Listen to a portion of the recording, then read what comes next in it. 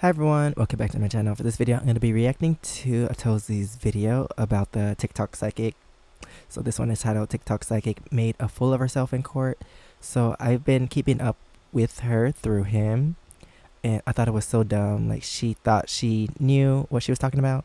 She wasn't minding her own business and like started involving herself in some crime. And now she committed a crime because she was telling all these lies, acting like she knew everything because she was trying to be a psychic. But I guess her psychic abilities didn't tell her that she was going to go to court and get in trouble. But yeah, let's see what happened to her. This is a pretty long video, so I wonder if everything will be revealed, like if the court case is finished, or I don't know, was there a ruling? I don't know. But yeah, let me stop talking and let's get into this video, and please subscribe. Let me know what else I should react to in the comments below. Well, I mean, in case you were wondering, the TikTok psychic shenanigans, they're still ongoing, and it gets more and more insane for every month that goes by. As the court case is still ongoing because Ashley, the TikTok psychic, keeps filing counterclaims, so it seems like it's just delaying the inevitable. But here we are. If you're lost, yeah, we're still talking about the TikTok psychic who used the tragedy of the poor Idaho students for her own gain on TikTok. And she did all of this by making up an elaborate story about an innocent professor from Idaho. Like, you made up all these lies, you really think they're true? Now you don't want to admit it. Therefore, she was behind all of this. The only problem here is the professor has never met the victims. You don't want people to know the only proof you're a scammer. The TikTok psychic has is tarot cards, her vision, and her intuition. So yeah, she essentially just pulled it out of her. But the most surprising thing of all this was when Rebecca Schofield, the innocent professor in all of this, sent her a cease and desist. Her reaction was to laugh at it. I'm about to put this demand letter Rebecca Schofield attorney sent me by the tissue so I can wipe my with it. And she proceeded to make an absolute mockery of the cease and desist. It's and so I guess dumb. in her own delusional mind, how are you gonna make all this stuff up her tarot cards and then act like it's true? Something now. The only thing that they're onto is bankrupting her. But over the last year, we've seen the TikTok psychic Ashley go through a whole bunch of different emotions in regards to this case. First, it was arrogance. And you don't know these people. Why would you involve yourself in something down on her arrogance that you had no business being involved in? Rebecca Schofield that validates everything that I've said about her. But I can't. There's something wrong inside her head. It has to wait for court. And she has a kid. Hopefully, court doesn't take too long. This is when she was excited to prove that Rebecca Schofield is behind all of this. But then suddenly, I guess, reality set in for her, and then she started freaking out, saying that this lawsuit should have never happened in the first place. It was an improper venue, and so on and so on. Then she didn't even respond in time, and everything just turned into a massive mess. But it now seems like she's filed a bunch of counterclaims, 11 to be exact. What is she counterclaiming? I do have to give a quick shout out to Madcaster for sending me all these documents. So special thank you to this man. Counterclaiming here's Rebecca for Schofield's what? lawyer's motion to dismiss Ashley's counterclaims. Defendant Ashley Gilliard has filed 11 frivolous counterclaims alleging the plaintiff Rebecca Schofield had an inappropriate affair with a student, ordered that of 4 students, and conspired with her attorneys to sue Gilliard for defamation to evade suspicion, obstruct justice, and avoid criminal investigation. In support of her claims, Gilliard said that her spiritual research into all of the at the University of Idaho. Okay, I don't know what these led to the blurred out University words of Idaho are. history department, so she then spiritually inquired into each person listed on the So she then spiritually inquired into each person listed on the history department's webpage, and her insight for Rebecca Schofield revealed that she was in a relationship with Kaylee that broke up, and she initiated, planned them, and hired help to carry the plan out. In other words, Gilliard made up the story. So she is ruining her own life because she went on to the history department of this school, and she just had the intuition to say that people don't have this nothing better to do. Random innocent professor is behind all of this. Gilliard's claims all failed because they rely there on are so many hobbies in the world that you could could pick up, but this is the one you chose. Claims also failed to properly allege the pertinent legal elements. Even this is a lot of reading, so I'm gonna speed it up. Gilliard should not be allowed to use this court as a platform to make frivolous allegations, to continue her shameless self-promotion at the expense of Professor Schofield's reputation and peace of mind and the victim's memories. The court should dismiss all Gilliard's counterclaims under Federal Rule of Civil Procedure or its inherent power, and exercise the inherent power to reward Professor Schofield her attorney's fees. Unfortunately, this is probably going to be the most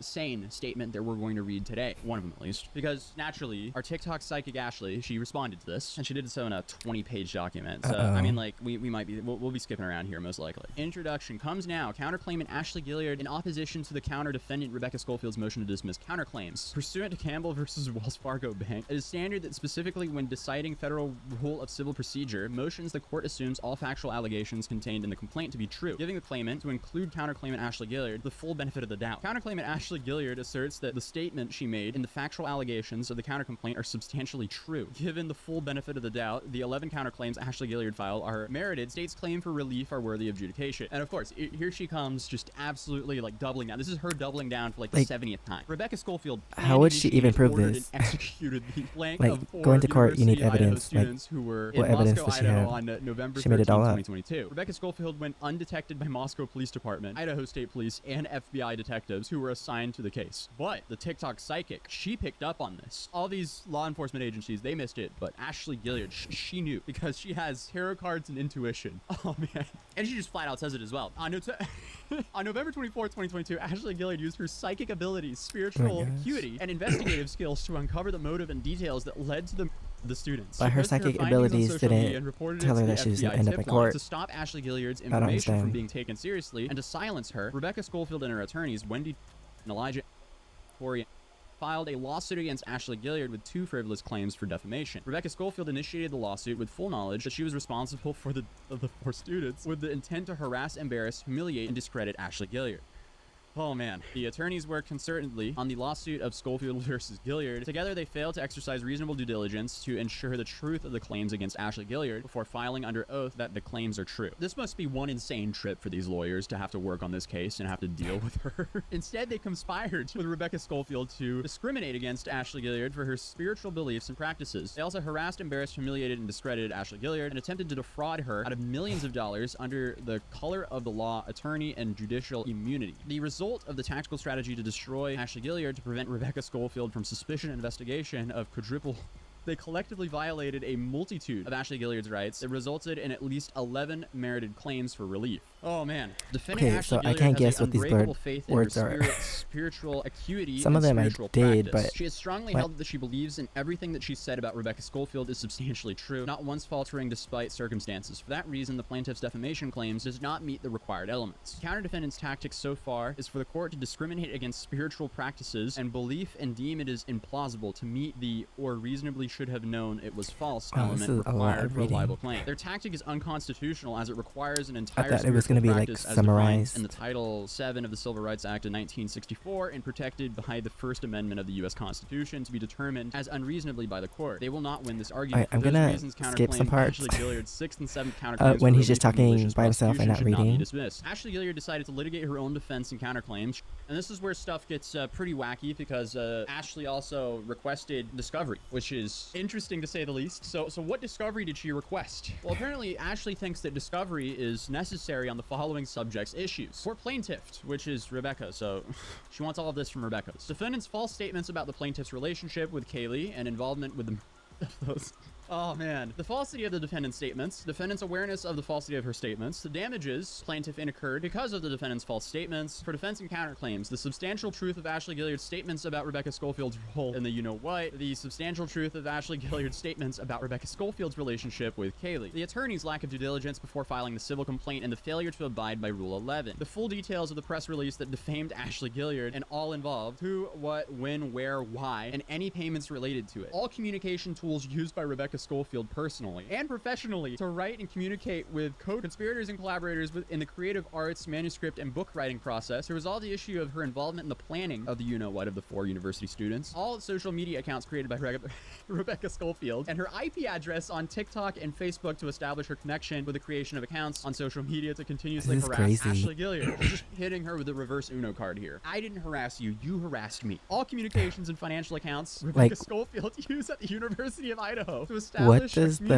what does her lawyer actually think inside of their head? Schofield's personal and business financial records to establish a financial connection to the 4 university do students. They really think they have a chance? She's never gonna get these, but like, what if she actually got all this discovery? She spent like a year to go through it and she couldn't find anything. Will she actually admit defeat then? Or like, will she just claim she didn't receive everything? In what universe would she need all of this? Like, why? And also, who does she think she is with requesting all this information? Like, who is she, the government? Like, she went so far into this lie. Like, cell phone, tablet, I think think she computer believes herself, so electronics she device has were forced no establish reason a to turn connection back now. Kaylee and co-conspirators of the you-know-what. Yeah. Oh, my goodness. Communications, documents, emails, personal and business phone records between Rebecca Schofield and Wendy, and so on and so on. Bruh. Pre- and post-filing of the lawsuits to establish a personal prior relationship between the two prior to the filing of the lawsuit. Schofield versus Okay, Gilead. let's All see. work products between Rebecca Schofield The and next. the attorneys and so on. This is to Hey, what is he establish the laughing lack about? of due diligence and adherence to the FRCP rule.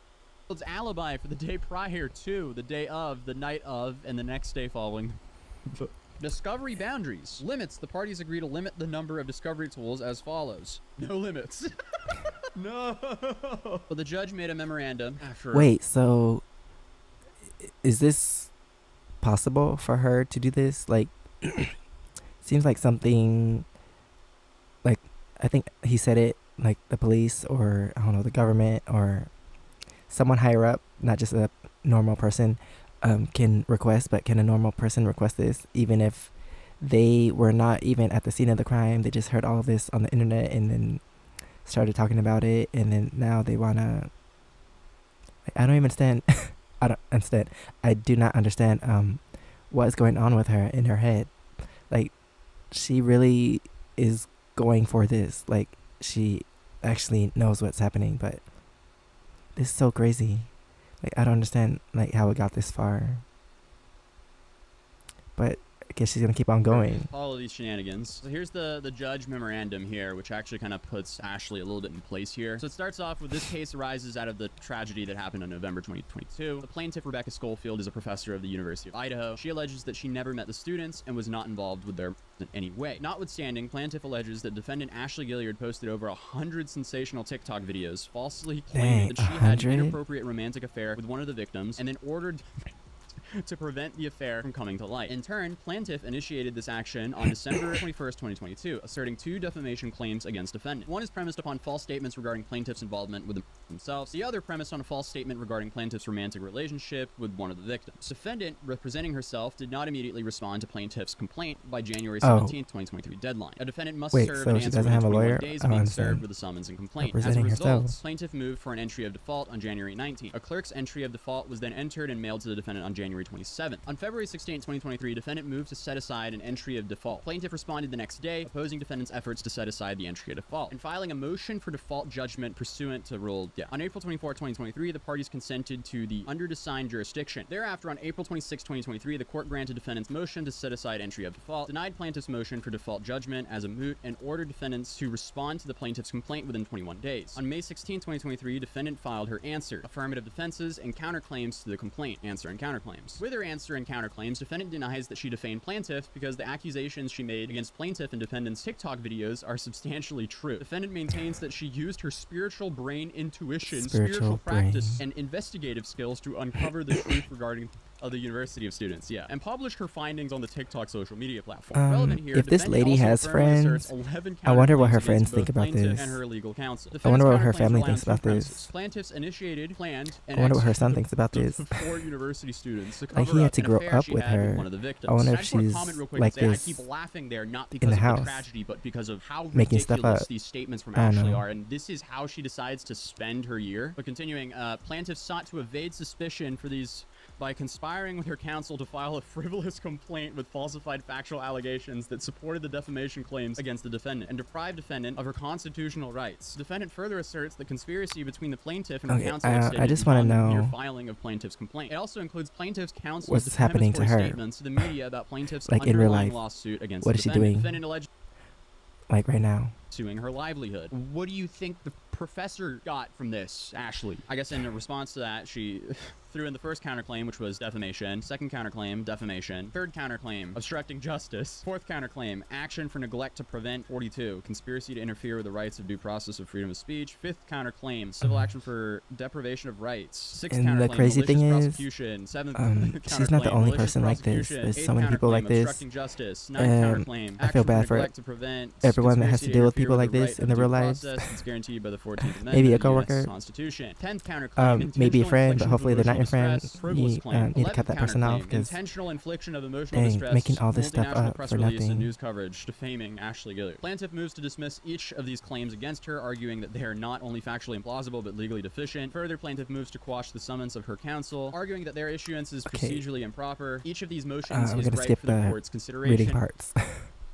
6th, 7th, 10th, and 11th counterclaims. Together, these counterclaims presume and depend upon an alternate version of events surrounding the of so on. Namely, the plaintiff orchestrated everything and then colluded with her counsel to bring this action against defendants to silence her clairvoyant insight into the true extent of plaintiff's involvement. The problem with this theory, however, is that there's no objective basis to believe the plaintiff did the things the defendant publicly and repeatedly claimed she needs did. to be The defendant televised insists that her intuitive on abilities, YouTube or live stream, acuity, and investigative skills because I really want to see what led her she to the plaintiff. says in Specifically, court. she claims that during her That's gonna be spiritual crazy. research, she was intuitively led to the University of Idaho History Department and spiritually inquired into each person listed on the History Department's webpage seeking their role in the... As defendant describes it, the insight into the plaintiff in particular, because this is crazy. she believed her allegations about plaintiff were true, and that with discovery, she can find evidence that bears this out. Oh, so that's why she wanted that discovery we covered earlier. Defendant also claimed that plaintiff, as a professor in the University of Idaho, possibly knew the deceased students and was involved in there. Without more, these explanations do not support a plausible claim for relief under, To begin, defendant cannot use discovery as a fishing expedition to find facts that might validate her counterclaims. This ready, aim, fire approach is not permanent under the federal rules of civil procedure. Moreover, on a motion to dismiss, courts genuinely may not consider materials, including discovery, other than complainant's allegations and documents made part of that complaint. In short, the pleading requirements does not provide a key to unlock all the doors of discovery for a plaintiff armed with nothing more than conclusions. Again, a complaint must be plausible on its face. More to the point, defendant does not present to the court in either of her answer and counterclaims or her response to plaintiff's motion this to is dismiss a lot of a reading factual for account me. that would allow the court to interfere with the existence So I of mostly just want to hear what he's Instead, based solely on her claimed ability his to own opinions or psychically his divine the thoughts truth. Defendants makes extra about when under all Idaho of law, this. claims of conspiracy must be pled with specificity.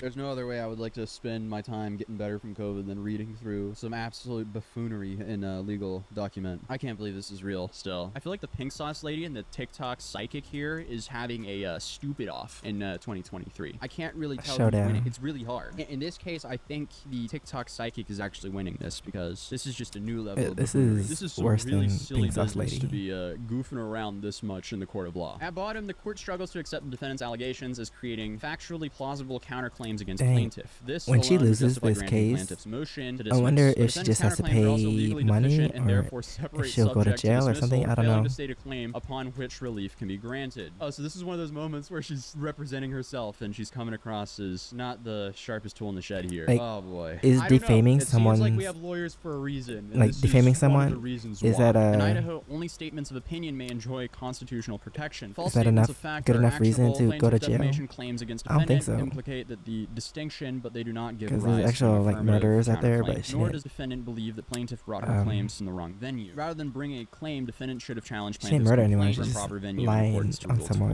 12b3. So I don't If we know skip if, down to the order here of this memorandum, you this have, would be- based on the foregoing, it is hereby this would make her ordered go that to plaintiff's prison motion or something. is outrageous. And guess who responded to that? None other than our TikTok psychic with a freaking 17-page document. She has way too much free time. Way too much. She has nothing better to do. She has a kid. Take And care of your kid. She keeps doubling down here as well. She follows up this response after what we just read again by saying Rebecca Schofield planned, initiated, ordered, and executed the you know what? Oh man! And then of course painting herself as the hero here. I feel like she posted all of her maybe findings Child on TikTok Protective and Services an FBI tip line and will so be on and so on. So she's involved claiming here, judgment because is a void if she's like judgment this court that in real rendered judgment lacked in real life jurisdiction of the to the subject public, matter, or I wonder of the how she is at parties, home. or Like, acted in a manner of inconsistent with the due process. And then she called out, I guess, does Rebecca's her side for son, falsely like, claiming wanna damages equitable to a speak on her $1.863 activity at million home? Like, for is jeopardizing she crazy Rebecca at home? Schofield's employment and Like, I don't advancement at know. the University of Idaho, limiting Schofield's ability to perform new studies and produce new work, and severe mental distress for worries that an unknown Like, made-up person I feel like if you're may raised take with a violent parent action. If that's she gets awarded $1.8 messed up in the million, head, I have then no clue how the Ashley kid, Gilliard is going to like, come up with gets that. Then I guess the- it seems like she's like upset that the bad end of it professor did a growing up, GoFundMe so, to raise money to go maybe for they this need lawsuit. therapy But or the something, I richest don't know. part of all this here is this is what Ashley wants out of this. She wants to dismiss the action due to lack of subject matter jurisdiction, dismiss the action due to lack of personal jurisdiction pursuant to Rule 12b2, dismiss the action with prejudice due to failure to state a claim for relief pursuant to rule, set aside order docket 49 pursuant to rule 60b-4, and finally to award Ashley Gilliard all court-related fees and sanctions pursuant to rule 11c in the amount of $1 million pursuant to B. Chambers v. NASCO. In what world does she get $1 million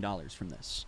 In what world does any of this make sense? This doesn't make sense. This is the dumbest lawsuit I've ever seen in my life. I feel terrible for the professor. This needs to be live streamed. Brain cells understands that she's innocent, but unfortunately, she still has to deal with all this BS because I guess this TikTok psychic will happily drag her name through the mud just for some attention on TikTok, and now she's lost her TikTok accounts because of all this, because it was targeted harassment. But she's not giving up the. Okay, so that is the end of this. Yeah, that's so dumb that she involved herself in something that she had no business of doing. Yeah, I feel like they need to check up on her son, because I wonder like if she mentally abuses him or something. I don't know these people, and I'm not gonna claim that she does, because I'm not trying to be in a lawsuit like she is. But yeah, the crazy thing is also that there are probably people that actually believe her too. That's crazy. But yeah, if you have nothing better to do, just go to sleep. Like, you don't have to make up stuff for attention on the internet. Like, just go to sleep. But that is the end of this video. Thanks for watching. Please subscribe. Let me know what else I should react to in the comments below. And if you want to see my experiences in Korea, you can check out my first channel, SEKSHI V. And if you want to see my other socials, it's right here under my face. Thanks for watching, and I'll see you next time. Bye.